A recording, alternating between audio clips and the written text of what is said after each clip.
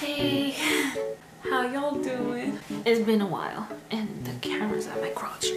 A while back, and by a while I mean a while back, a fellow commenter suggested that I make a video where I lay out my favorite books or all-time favorite books or any of that good stuff. My top 10 favorite books of all time. Brackets. For now. My comfort book, Savior's Champion by Jenna Moreci. It's one of the only books that I reread because I needed joy. If you know anything about this book, it's about men dying. It's like The Bachelor slash Bachelorette, whatever the dude version is, but bloody and gory, and the men die. I don't know how it became my comfort book, but it became my comfort book, and I guess I'm really comfortable.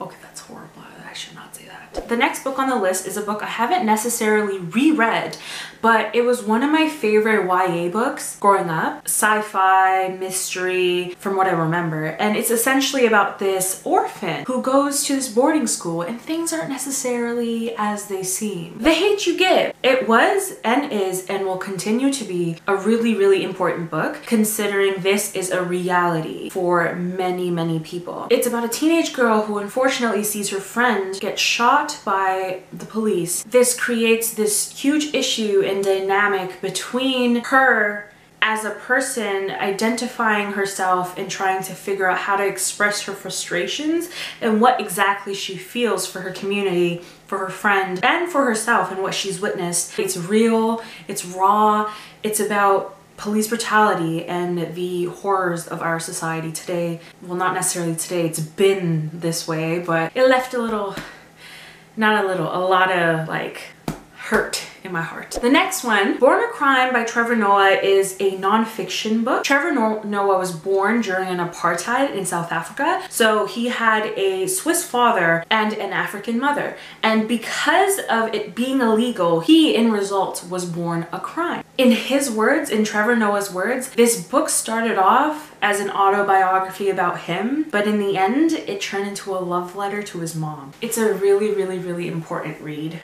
My personal opinion. 3-Day Road. Now this book is definitely one of my faves and I will be rereading this. This is one of 2 books that I actually fell in love with. No, wait, one of 3 books that I actually fell in love with because of school. Usually when people are forced to read in school, it's books that they don't necessarily want to read. But because I was in a uni English class, there was a list of books that you can pick out from. And for some reason, I picked 3-Day Road and I'm so glad that I did. It is about a war veteran who is indigenous. He basically is on this boat with his aunt, and throughout the story you have perspectives change. So you have 2 stories that you are kind of living through. What was so brilliant about this book is that it takes Canadian history and the realities and horrors of Canadian history and tells it in a way that is hard to digest at points just because of how raw and real it can be. Even though it is a fiction book, a lot of the events that have happened is not far-fetched to actual history.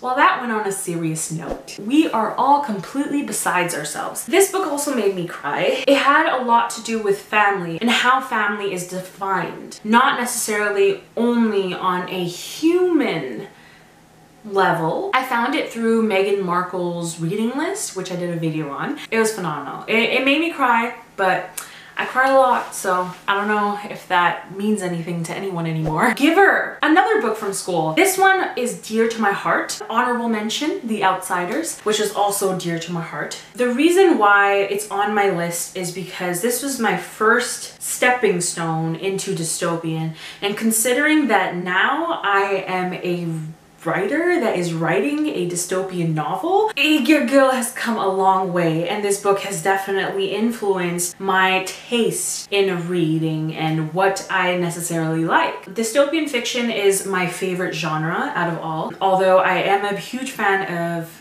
anything and everything, but dystopian is like my main. It's like my main chick. It's none of the side pieces, it's the main chick. A children's book that I've recently read, it's called Little Prince. I absolutely loved it. loved it. I am even going to the extent of having a tattoo done. Little Prince got me into wanting to read children's books because I was never read to as a kid. Trauma dump. Going back and reading children's books, or what was meant for children, means a lot to me right now, and the Little Prince kind of opened that gateway for me. Now it's allowed me to branch out, be open-minded, and start reading kids books to for myself, buying kids books for myself. I don't have kids rolling around, it's just for myself. It's a little technique in like inner child healing that I'm personally working on. Bitch, you ain't about to cry on camera. Okay, next book. Switching it up a bit. Romance. If you love the whole enemies to lovers trope, if you love the whole he doesn't like people but he likes her trope, yes, this is for you. And it was definitely for me. I am a sucker for romance. I've been writing fan fiction since I was like 8. No, probably. I don't remember a lot of my memories from the past. I do not remember. Trauma dump. Absolutely loved it because of the dynamics between the two characters, the tension between the characters, romance and sexual tension, just all of it together. Perfect. The last one, but not least, my absolute favorite book of all time is 1984 by George Orwell. Everything about it invoked emotions within myself that kind of made me question what exactly I feel about today's society, our use of technology, our idea and idealization of our governments, of our politicians, of people in power, and this whole idea of Big Brother, feeling like we're being watched over. All of that, mwah, chef's kiss. Well, those are my top 10 favorites so far. And by so far, I mean in the last 24 years of living. I didn't include Geronimo Stilton and The Outsiders, which was an honorable mention. Yeah, that's the end of the video. I hope to be more frequent with my uploads. I will try this month. Bye.